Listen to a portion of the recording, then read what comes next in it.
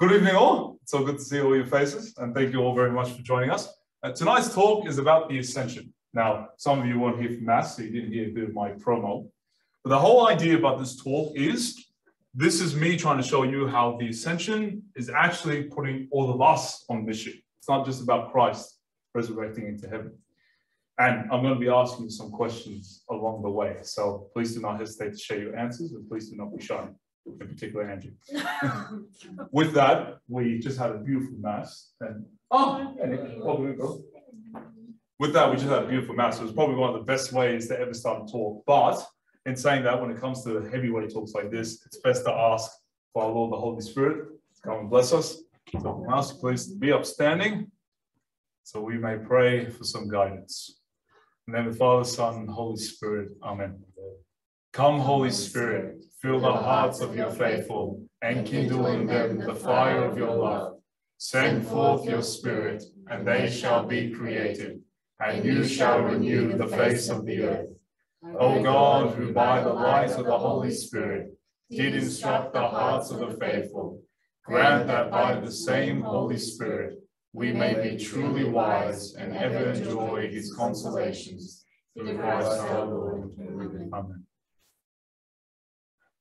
Our Lord, the Holy Spirit, please guide us to be able to focus throughout this talk, so we may treat this information and set ourselves on our mission. Mary, Mother of the Church, pray for us. In the name of the Father, Son, and Holy Spirit. Amen. Thank you all. So my boy, once again, welcome to the talk. Now, so just going through the whole Ascension, I want to let you all know that we're particularly covering the version that is present within the Acts of the Apostles. So we heard the Gospel of Mark. There's also a version present in the Gospel of Luke. We're going to be focusing on a few verses from the Acts of the Apostles just to show you all how jam-packed this part actually is. So with that, let's give it a quick read. So this starts from verse 6 in Acts of the Apostles chapter 1. So when they had come together, they asked him, Lord, is this the time when you will restore the kingdom to Israel? He replied, it is not for you to know the times or periods that the Father has set by his own authority. But you will receive power when the Holy Spirit has come upon you, and you will be my witnesses in Jerusalem, in all Judea and Samaria, and to the ends of the earth. And when he had said this, as they were watching, he was lifted up, and a cloud took him out of their sight. While he was going, and they were gazing up towards heaven, suddenly two men in white robes stood by them. They said, Men of Galilee, why do you stand looking up towards heaven? This Jesus, who has been taken up from you into heaven, will come in the same way as you saw him go into heaven. That's all we're covering. Now, the first question I have for all of you, put you all on the spot. What happened at the Ascension? And yes, this is a trick question, just to let you know. Because a lot of us think it's very basic, but what happened at the Ascension? I want to see your creative juices flowing. Start with some basic answers. It's okay if we start with the basic. Jesse? Jesus went up into heaven. Fantastic start. So Jesus went up to heaven. I would have a whiteboard right, but I don't, so pretend that I did. Jesus ascended into heaven. What else happened? Well, two angels came. Two angels came. Fantastic. Thank you, Jamie. Were the heavens open? It doesn't particularly depict this in the Acts of the Apostles, but that would be cracking to see, I must say. He gave his apostles a mission. Beautiful. Thank you, Laura. Gave him a mission. Fantastic. And gave us the Holy Spirit. Beautiful. Thank you, Laura. He also gave us the Holy Spirit. Talks about like the end. The end, yeah. Christ did mention the end times. He's ready for the tricky one. Yeah, I'm trying to see if anybody will. That's okay. If you didn't pick it up, it's perfectly fine. Because I used to read this countless of times. I used to think it's quite literally just Christ ascending. Bunch of angels rock up, tell him about, he'll come back eventually. That's about it. And just the way we pack up and we go home. But unfortunately, not unfortunately, but unfortunately for you lot, because you got to listen to me, it's actually got so many more layers. So let's begin. Let's begin with the first part. I have an answer. Sorry. all of the people witnessed it, like the apostles or his disciples, they witnessed it. Yeah, correct. Fantastic. So there was witnesses to the ascension, which is fantastic. Yeah. Thank you very much, Josephine. Just cause, Okay. you know. So I want to stress something. I know some of you weren't at the Mass, which is perfectly fine. But for those of you that were, if you listen to the say, and sorry if I didn't pronounce it right or chant it correctly, but in the Hesed, we say something that's quite profound. O Christ, by your ascension, you ended your stay on earth, completed your plan of salvation, and returned to the Father to prepare a place for us so that we may be where you are. Now, a lot of us think that Christ crucified, resurrected, and then the ascension is kind of like him just showing off. It's actually a fundamental part of his salvific plan. And that's kind of the scene that I want to set here. It's actually vital. Without it, you're going to see that a few things would actually be missing from our theology in particular, and from Christian theology, basically speaking. I have a question. Once again, simple answers are followed. Who is Jesus? It's a nice, simple question. Who is he? He's God. Fantastic. Very good. He's our Savior. Fantastic. Thank you. He's your friend as well, Lord. Thank God for that. Anything else? Son of God. Sorry, what was that, Laura? He's the Son of God. Son of God. Fantastic. Thank you very much. Okay. Image of God. Image of God. Fantastic. No problem at all. Brilliant. Now, I want you all to notice something. This is Christ. You all kind of focused on his divine nature. And you kind of forgot about the fact that he's also human. Now, a little bit of Christology, and this is very important. It's not as if he's half God and half man. Now, I just want to set the scene. Consider his two natures are fully present and they're chained together in the person of Christ. So he's 100% God, but he's also simultaneously 100% man. Let that just sink in for a moment. He's human, okay? He's also God, 100%, but he's also human. He took that human nature and he took it up to heaven. Could have dropped it, could have left it, or could have been like the Gnostics and said it really didn't really exist, but he took it up with him. What does that tell us? At a very basic level, God cherishes humanity so much. That's like literally the first lesson that we get from the Ascension. He loves us so much that the very nature that he took on, he took it up into heaven. That means we should be treating it like quite important, right? Should be a pretty top-notch thing. But the reason why this is so fundamental is when you think about the fact that our human nature is currently in the heavenly kingdom, and then you look at how society treats human nature, you recognize what the Ascension is actually doing. It's getting us on mission to start treating us, our humanity and us humans with respect. Seriously, think about modern society. Euthanasia.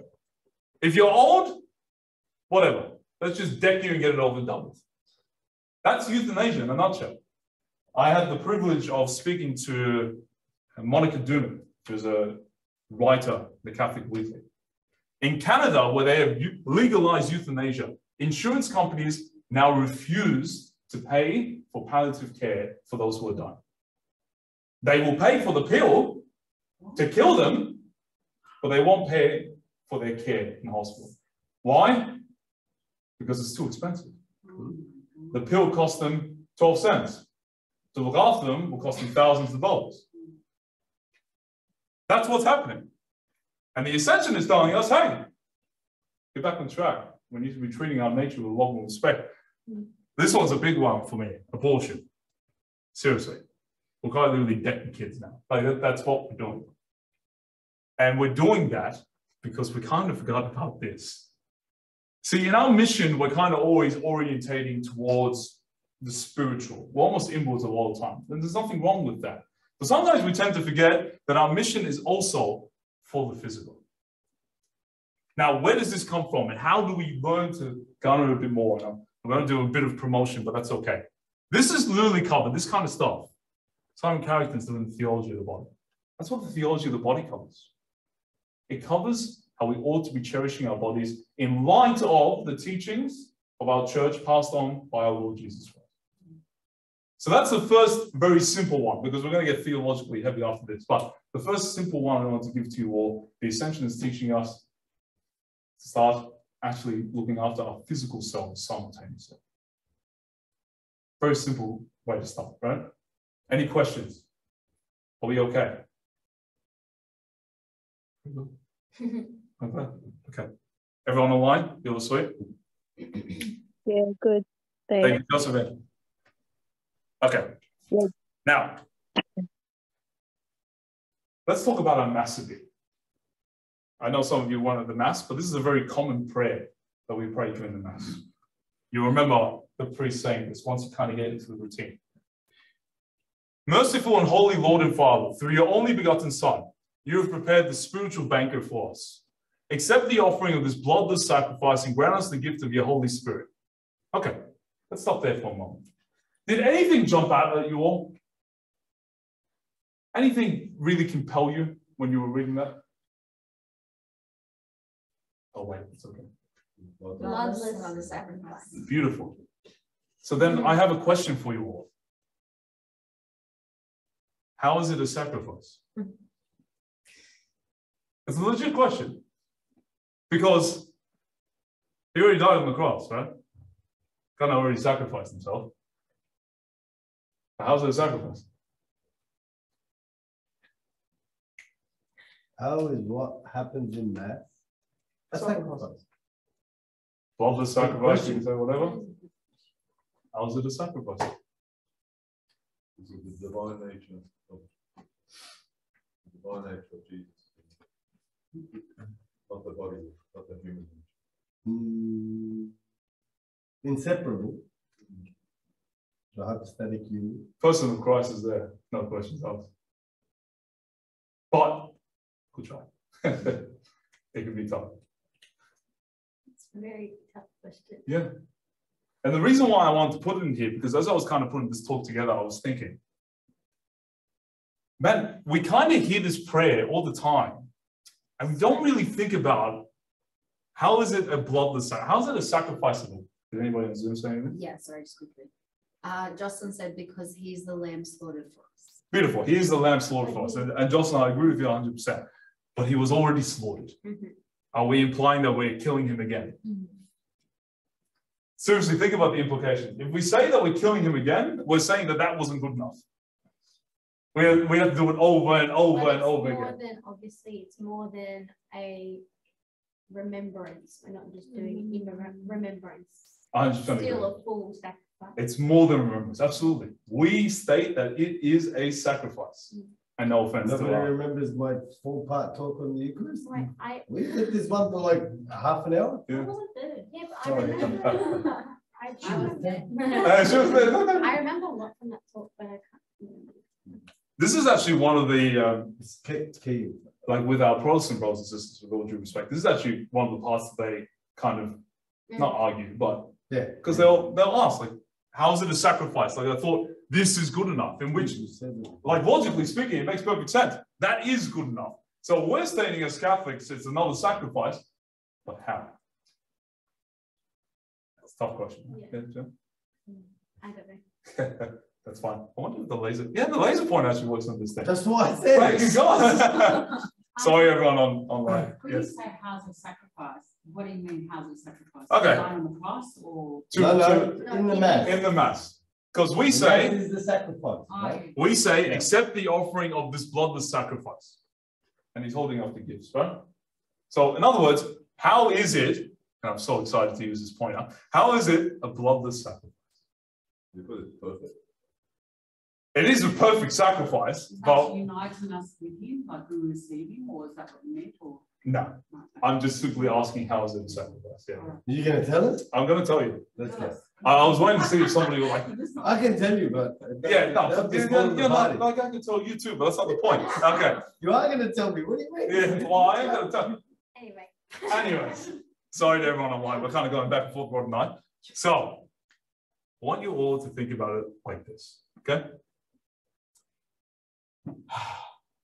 This is a very important one. Acts 1, verse 9. We just read this. When he had said this, as they were watching, he was lifted up, and a cloud took him out of their sight. Now, I know what you think. Seriously, Stefan? A cloud is the answer to why it's a sacrifice? It's not just a cloud, but I want to kind of journey through the scriptures with you all. When you think about cloud and you search it up in the Bible, there's prominent places where it comes up, but none other than Exodus and Numbers in particular. Listen to Exodus. This is chapter 24, verses 15 to 16. Then Moses went up on the mountain, and the cloud covered the mountain. The glory of the Lord, I'm so excited. The glory of the Lord settled on Mount Sinai, and the cloud covered it for 6 days. On the seventh day, he called to Moses out of the cloud. Let's keep building on it. Numbers chapter 9. On the day the tabernacle was set up, the cloud covered the tabernacle, the tent of the covenant, and from evening until morning, it was over the tabernacle, having the appearance of fire. Now, I know you all know what's a tabernacle. So what's a tabernacle? Oh, the universe. Oh, yeah, you keep it in there. Beautiful. Keep God in the tabernacle. Yeah, you keep. I apologize. Yeah, like when you dumb it down like that, it's actually kind of funny. We keep God in the tabernacle. It's actually crazy when you think about it. Anyways. Well, especially in the Old Testament. Especially in the Old Testament, it's definitely there. When you think about the tabernacle, you're talking about the Holy of Holies. You're talking about where the Ark of the Covenant would have been kept. And according to Jewish teaching, that had the Spirit of God dwelling within it, yeah? Mm-hmm. So when you're talking about a cloud, you're talking about sanctuary. You're talking about a place where the Spirit of God is present. And then all of a sudden, you read Acts again, if we can go back, and you see cloud, and you're like, hold up a second, Christ is going somewhere. He's going to the Holy of Holies. Now, us Catholics are thinking he's going to the tabernacle, in which he is, 100%. There's a lot more than that. And I want us all to read Hebrews chapter 9. This is when it gets crazy. Hebrews chapter 9. But when Christ came as a high priest of the good things that have come, then through the greater and perfect tent, tabernacle, not made with hands, tabernacle, that is not of this creation, he entered once for all into the holy place, not with the blood of goats and calves, but with his own blood, thus obtaining eternal redemption. What's it talking about? Where did he go? It's not a true question. We're talking about the Ascension. He went to heaven, yeah? Heaven, in accordance to our theology, is a lot more than just a place, even though, we got to break it down a bit more than that. It's quite literally the perfect tent. It's a sanctuary. It's a temple. It's where he goes to offer sacrifice. We hear it. We read it in Hebrews chapter 7. Consequently, he is able for all time to save those who approach God through him, since he always lives to make intercession for them. Wait a minute. I thought he just got sacrificed once. What's he interceding for anymore? Seriously, if I was Jesus Christ, I'd be putting my feet up thinking, man, I've done all I can, and that's it. Leave it at that, right? But Hebrews is saying, no, he's constantly making intercession. Intercession with what? Have you ever thought about the fact that the Ascension, he ascends with the wounds? Have you ever thought about the fact that he resurrects with the wounds, the very wounds that he was nailed to the cross, and that's where they formed, and that's where the ultimate sacrifice was performed? Why did he resurrect with it? Why did he ascend with it? This is when we start to get into the sacrifice. And I'm sorry if this is going to get a bit heavy for you all, but hear me out. You're Jesus Christ, okay? I want you to all just imagine for a second that you're Jesus Christ. And you've got your wounds, including your side piece. Now, when you died on the cross, what day did you die on? Right. What time did you die? 3. Good, pop quiz. I just want to make sure you got that. Okay? Everyone's awake. Thank you, God. He died under time, right? He died at a specific time.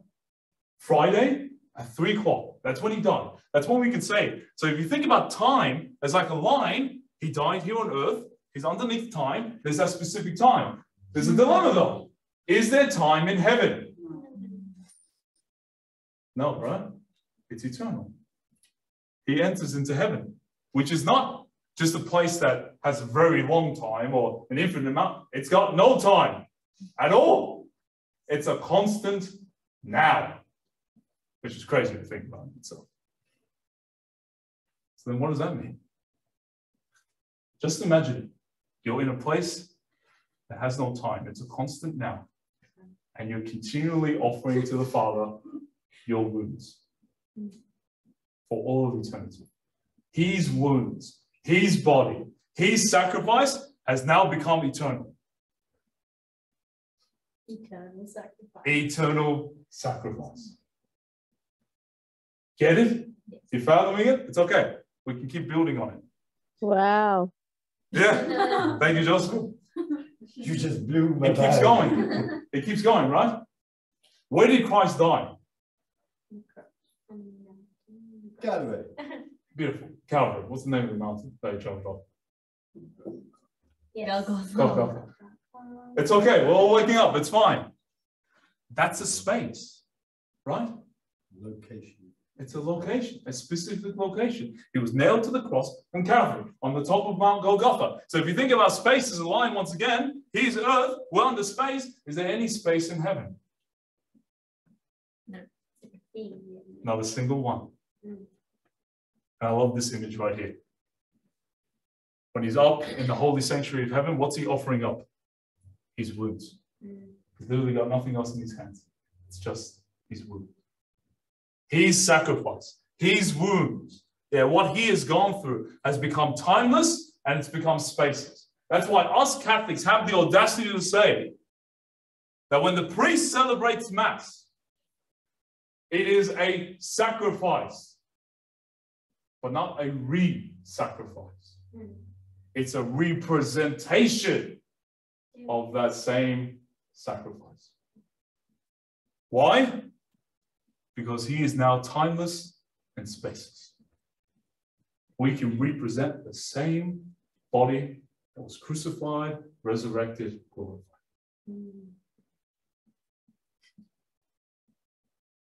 Crazy, right? Utterly insane. Now, the good thing is, I'm about to explain another term for you that I remember once, Jamie, you asked. Persona Christi. In the person of Christ. We say that within Catholic theology. To briefly explain, what we implicate is the priest, when he's celebrating Mass, when he's hearing confession, he is acting in the person of Christ. What does that mean? Christ is now timeless and spaceless, eternal, as we've all said. That means, in a very mysterious way, that almost in a very simplified way of explaining it, when the priest celebrates Mass, so is he. But because he's eternal, because he's now in heaven, which is spaceless, it means it doesn't matter where the Mass is celebrated. It doesn't matter if it's celebrated 50 times simultaneously in 50 different points across the world. It's still his body and blood, soul and divinity on that altar, presented in the form of bread and wine. What does that teach us? What does that tell us? He bloody loves you, man. Like in a very simple term, he really loves you. Because he's still offering himself up. The cross is enough. I want to make this abundantly clear. If he just died on the cross, he is God. He can do whatever he wants. He could have just left it at that. But instead, he's kept on going. So what does that teach us about the Ascension? We ought to keep on going as well. Surround yourself with his love as much as conceivably possible. But also, don't take anything for granted. When we say bloodless sacrifice, don't just stand there and be like, yeah, I agree, and not just think about it. Actually think about it. Because when you do, it just makes you fall more in love with this guy. Honestly. Now, I know that was a bit theologically deep. Is everyone okay? Everyone online? Are we all okay? Any questions at all? We're good. Okay, beautiful. All of this that we just said right now, believe it or not, is presented within our Maronite Mass. Believe it or not. Let's have a look. Okay? We all know the Eucharistic prayer. Yeah, we all know how it starts. Ready? I bet you all know the response.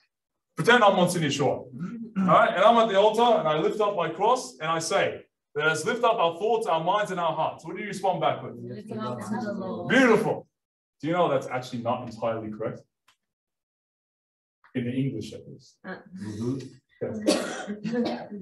It's not entirely correct.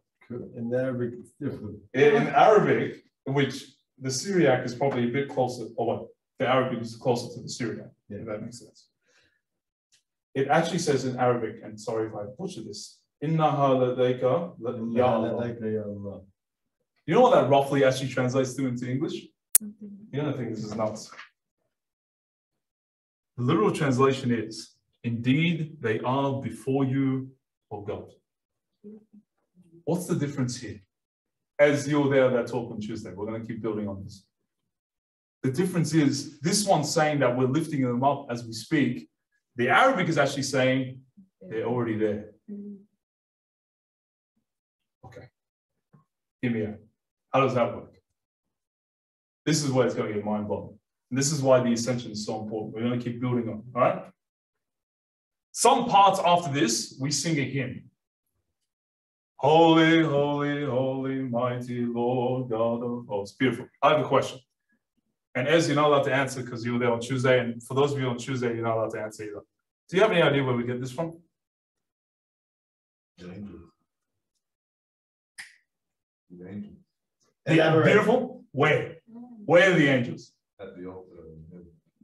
How do we read that? Come on, Alex, come on. You're almost there. Which book? Which book in the Bible? Revelation. No. Oh, yeah. That and. Come on, go, take it back a bit. No. The beginning. Genesis? Too far back. No. Keep on going. Keep on going. What's. It's New Testament, right? No, it's altar. Let me put it this way. What's the one book that probably prophesied about the sacrifice of Christ the most? Isaiah. Bingo. Isaiah. Read this, okay? Ready? Read this. This is from chapter 6. In the year that King Uzziah died, I saw the Lord sitting upon a throne. This is the prophet Isaiah, who's currently having a vision, and he's there upon the throne of the Lord. He's envisioning heaven. High and lifted up, and his train filled the temple. Above him stood the seraphim. So we know he's talking about heaven. Each had 6 wings. With 2 he covered his face, and with 2 he covered his feet, and with 2 he flew. And one called to another and said, Holy, holy, holy is the Lord of hosts. The whole earth is full of his glory. Now, hear me out. With all this in mind, what's the Maronite Mass trying to actually tell us? And this comes from Father Yohanna Aziz's book, mind you, Introduction to the Maronite Faith. Heaven and earth, and this is the only picture I could find that could come close to it, are starting to mingle. Yeah. I remember Dad drew this for me years ago. Beautiful. Beautiful. In the Holy Maronite Mass, we are stating that heaven and earth are beginning to mingle. Any questions so far? This is getting deep. All right. Just a note on the holy, holy, holy. Can you turn on the mic? Oh, sorry. Can't hear you, Rod. Quick note on the holy, holy, Stop. holy. Can you hear me? Yeah, okay. Quick note on the holy, holy, holy. It's also a prayer that the church has had since the apostles, because it is a prayer that comes from the Jewish synagogue. At prayer time in the Jewish synagogue. Crack up. So all the big names in Christianity, Jews, yeah, you know that, Jesus, Yeah. Mary, Joseph, Peter, James, John, yeah, so and when you see a lot of the really old prayers that were in the original liturgies that come to us through the apostles, 1st century, a lot of the key prayers are actually come straight through from what the prayers that Jesus would have sang in synagogue when they were worshiping. Yeah, just to let you know. Thank you very much, Max. Which came from Isaiah. Yes. This is super important. We're going to keep on building, all right? So if I lose anybody, you have to let me know, because we're going to keep on building, okay? I want you all to listen to a beautiful hymn by St. Ephraim.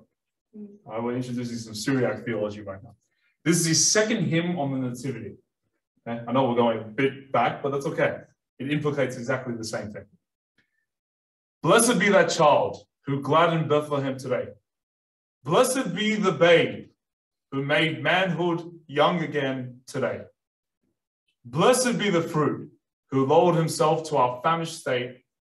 Blessed be the good one who suddenly enriched our, this is a big word, necessitousness and supplied, that's a humongous word.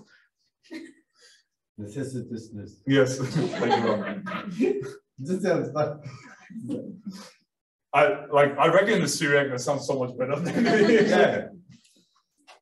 Blessed he whose tender mercies made him condescend to visit our infirmities. St. Ephraim is talking about something here. And the best explanation that I could find was from this wonderful theologian, his name is Sebastian Brock. Pick up his book. Fantastic stuff. And he really builds on Syriac theology. Listen to what he says. Ephraim is making two basic points. Since humanity cannot cross the ontological chasm and so approach God, and ontology is a big word, but philosophically speaking, ontology is the study of existence and nature. Okay? God has to cross it on the opposite direction first. Only thus can communication be established. You know, Brock is making a radical call here. He's saying that if this didn't happen, if Christ didn't become man, if he didn't ascend, we wouldn't have our mass. We wouldn't have our form of communication.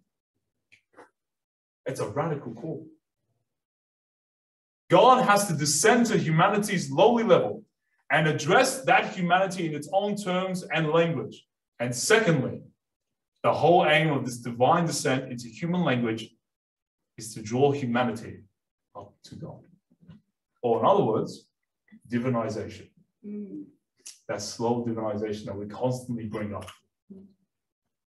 This is in our Maronite Mass. I want to keep going, all right? This is our Maronite Mass. We all know this part. You have united, O Lord, your divinity with our humanity and our humanity with your divinity. Listen, let me just make this simple. For Jewish people, if they heard this, they would have stoned the bloke on the spot if he said that. That's blasphemy. God becoming man. Let's keep going. Your life with our mortality and our mortality with your life. You have assumed what is ours and you have given us what is yours for the life and salvation of our souls. To you be glory forever. Not only did he descend, but in his ascension, he has lifted us up with him. Crazy when you think about it. I'm not going to stop right there because it keeps on going. The priest, when he lifts up the gifts, this is just before the prayer, before communion. What does he say? Holy things for the holy. He only says gifts, doesn't he? Not singing? Yeah. Yeah. Holy gifts for the holy. Holy gifts for the holy. Yeah. I guess That's this the is, That's the old translation. yeah, and that's from the 12 apostles. Yeah. Yeah. Anyways. Thank you, James. That's okay. No problem. He's calling you holy. He's calling us holy. It's not just like he's lifting up. He's giving it to you. Holy things for the holy.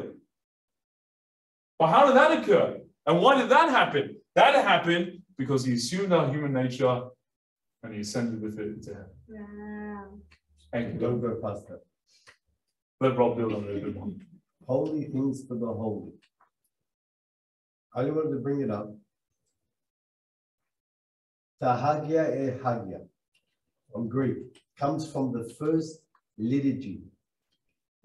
One of the oldest pieces of writing that we have on the liturgy, first century. Wow. Yes, first century, written that, I think, 62 AD. So before everything in the Bible was written, there's a fragment that we have which has those words, tahagia atagia, in Greek, right? It's from the liturgical book that the apostles and the early church had, okay? That's how far back that goes. That's the liturgy. Holy things for the holy. Holy things for the holy. Kahagia means holy things, yeah, or holy gifts. For the holy, that comes to us by God. Right at the beginning. Wow. It is. So to think from that point in Jerusalem, where the gospel spread, yeah, where the message has spread, the liturgy has spread, and they've kept that. And 2,000 years later, we're still saying the same thing. Do you go back to the earliest Maronite liturgies that we have, 1,500 years ago, still saying the same thing. Go back to the apostles right at the beginning, they're still saying the same thing.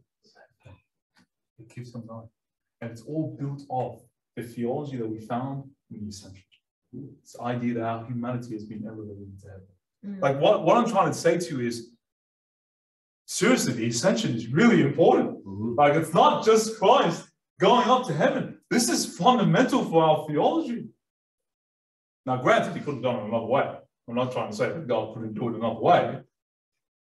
But what we're trying to say is that what he's revealed to us, it's built our theology, and we've known it since the get-go. Matter of fact, Scott Hahn speaks about it so beautifully. He says, I think it's in the Gospel of Mark, where the apostles, after the Ascension, they go to the temple and they start worshiping. They go to the temple because they're recognizing something. They've recognized that they've just witnessed Christ ascend into the Holy of Holies, so they've gone to worship him. What they knew is the Holy of Holies. That link there.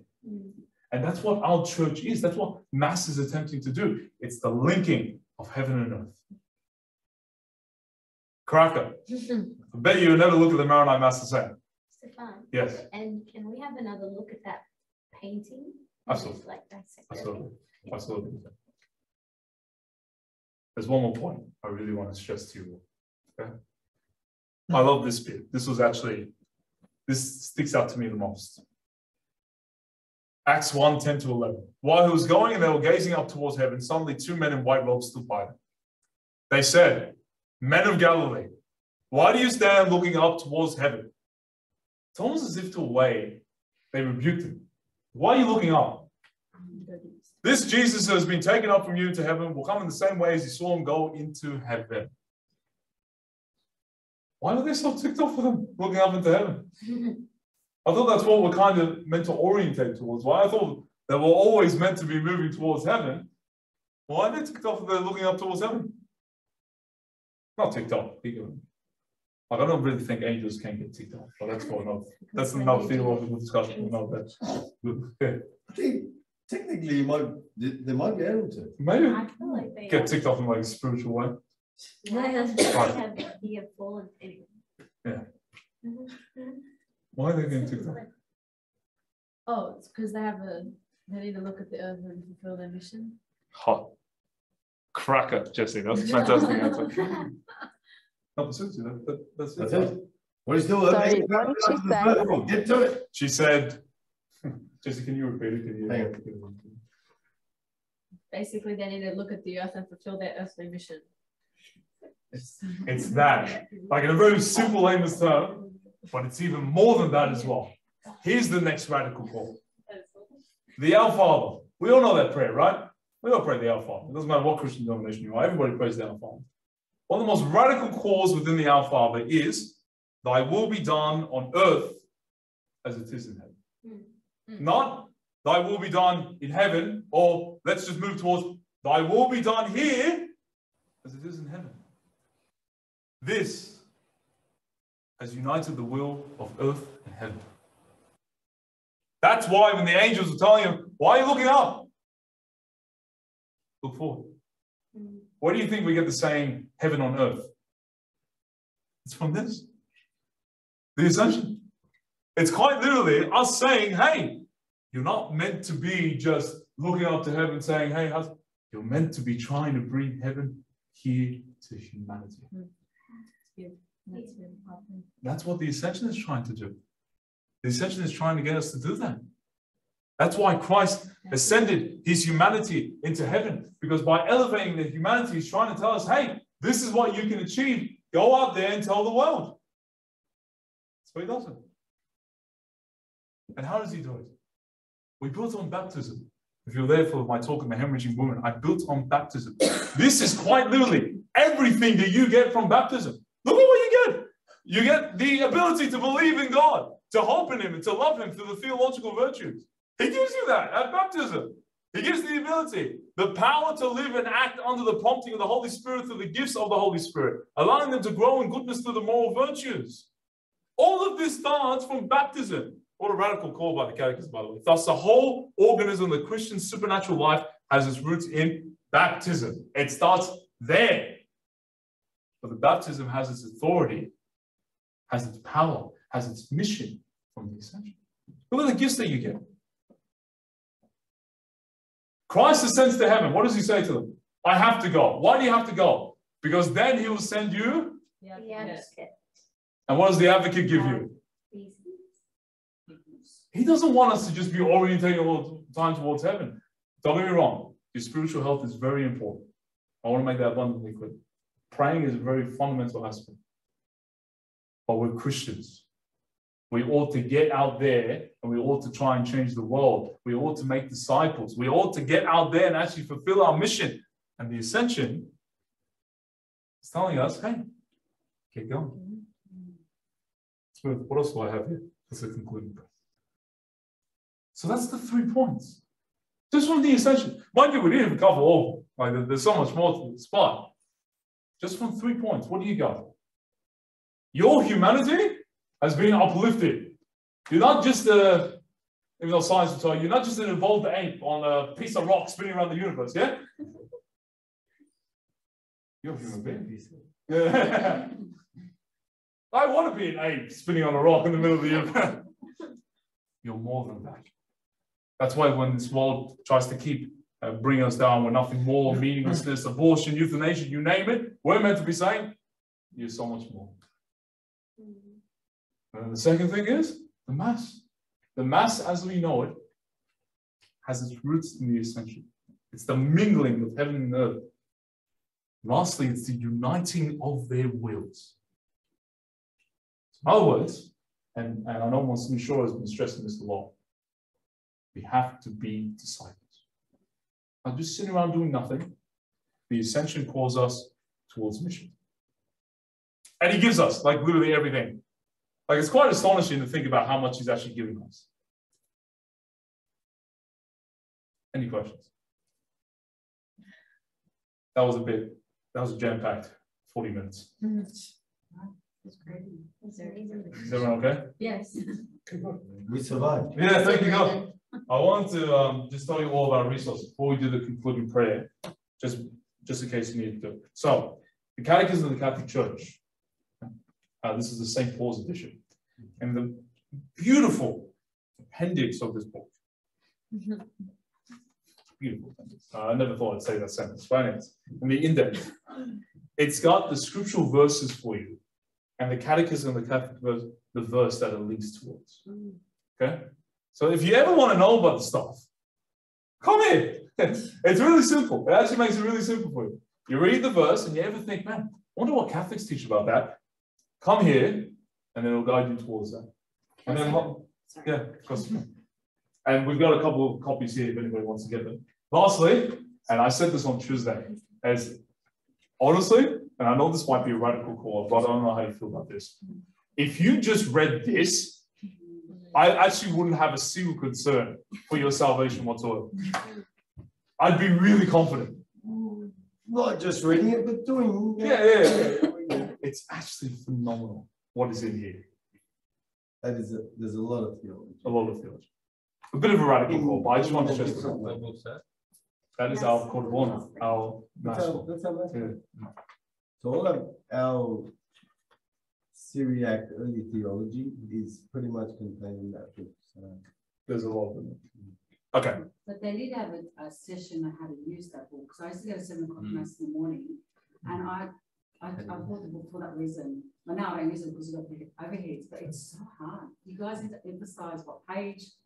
For everyone online, by the way, Esmeralda was just saying that we need to have a session on how to use the book. I agreed 100%, the liturgical book. We're working on that. We're working on that. The thing about the Maronite Mass, and before we get to our concluding prayer, I just want to stress this. You would think that it'd be simple to structure a talk on the Maronite It's actually not that simple.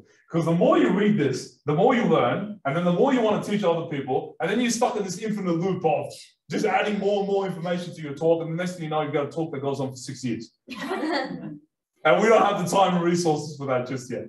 So we're working on it. No, it's maths, like if it's during the month or the week, it's different, it changes all the time. Oh, you're talking about like the actual liturgical. Yeah. I would recommend, do you have a calendar at home? No, I don't. Yeah, you can follow that as well. Oh, Yeah, it has the liturgical stuff in it. Anyways, let's say I conclude in prayer and then we'll open it up to questions and Jamie will reevaluate that picture that you like. This is a prayer for the Ascension, and it's inspired on setting us in mission. So with that, we pray. And Father, Son, Holy Spirit, Amen. Dear Lord Jesus Christ, right before your ascension into heaven, you told your apostles to be his witnesses to the ends of the earth upon receiving the Holy Spirit. May I be similarly inspired to spread your gospel message in word and deed, according to your will for me. And may I do so prudently and joyfully, with your help, your guidance, and your grace. And remembering this glorious event, help me to seek what is above, heaven, where you are seated at the right hand of God. Saint Joseph, pray for us. May the Father, Son, and Holy Spirit. Amen. Thank you all.